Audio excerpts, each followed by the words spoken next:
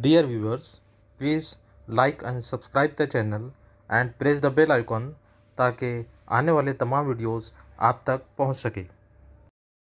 Dear students, in this learning session, we will discuss about appreciation of the poem "Walk a Little Slower, Daddy" of Standard 9, Unit number 1.1. But before going to start appreciation of this poem, we will discuss about this poem. हम इस poem के मुतालिक short में कुछ discuss करेंगे।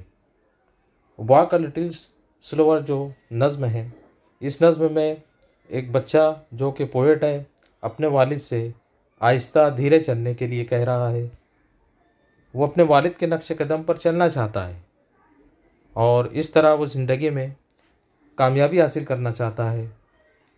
अपने वालिद के तजुर्बात से वो सीखना चाहता है और उसके लिए अपने वालिद की तवज्जो और रहनुमाई की उसको ज़रूरत है। वो ये भी चाहता है कि जब वो बड़ा हो जाए तो अपने बच्चों के लिए भी एक अच्छा रहबर बने और इसीलिए अपने वालिद से वो बार बार अपनी तवज्जो और रहनुमाई की गुजारिश कर रहा है। तो इस तरीके से इस पोएम में हम देख रहे हैं कि ये पोएम जो है, एक पोएट जो है वो एक बच्चा है और अपने फादर को वो एड्रेस कर रहा है, मुखातिब होकर अपनी बातों को पेश कर रहा है। Now we will write appreciation of this poem. तो सबसे पहले अप्रिसिएशन में जैसे कि हम लिखते हैं टाइटल, तो here the title is walk a little slower, ये इस पोएम का टाइटल है। उसके बाद नेक्स्ट पॉइंट हम लिखते हैं name of the poet. So name of the poet here is author unknown. हम देख सकते हैं कि at the bottom of the poem there is the name of the poet और हियर ऑथर इज़ अननोन, यानी कि जो नेम ऑफ द पोएट है वो यहाँ पर दिया हुआ नहीं है, राइटर अननोन है। उसके बाद rhyme scheme.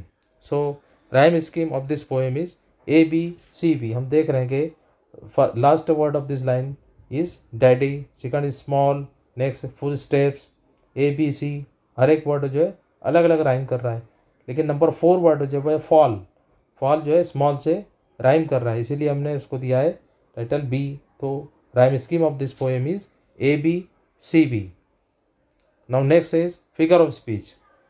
Figure of speech in this poem is used alliteration. Alliteration इस पोएम में इस्तेमाल हुआ है। जैसे हम देख रहे हैं कि लाइन दी हुई है said a little child so small. इस लाइन में द बिगिनिंग साउंड ऑफ 2 और more words is similar. S यानी सो वर्ड जो है वो सो साउंड जो है वो इन 3 वर्ड्स में सेड, सो, स्मॉल, एक ही लाइन में 3 वर्ड्स आए हैं जिसका बिगिनिंग साउंड है जो रिपीट हुआ है, इसलिए हम कहेंगे कि इस पोएम में जो फिगर ऑफ स्पीच इस्तेमाल हुआ है वो है alliteration. And next is repetition. दूसरा फिगर ऑफ स्पीच इस्तेमाल हुआ है repetition. Walk a little slower daddy, ये जो लाइन है the line is repeated in this poem. इस पोएम में ये जो लाइन है ये बार बार रिपीट हुई है, इसलिए हम कह सकते हैं कि इस पोएम में जो नेक्स्ट फिगर ऑफ स्पीच इस्तेमाल हुआ है वो है repetition. Now next point is central idea और theme of this poem. The speaker of the poet is a child. He is requesting his father to walk slowly so that he can walk with his father.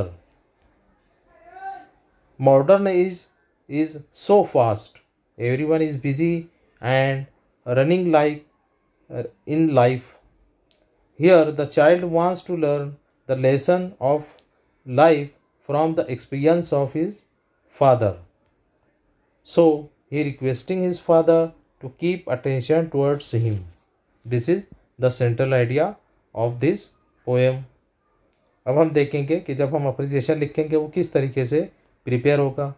First of all title of the poem, then name of the poet which is unknown, rhyme scheme ABCB, figure of speech, 2 figure of speech are used, alliteration and repetition, then at last theme और central idea of this poem. So as usual इस video को यहाँ पर आप pause कीजिए और उसके बाद जो है अप्रिसिएशन को अपनी कॉपी में नोट डाउन कीजिए। सी you in next session with next topic.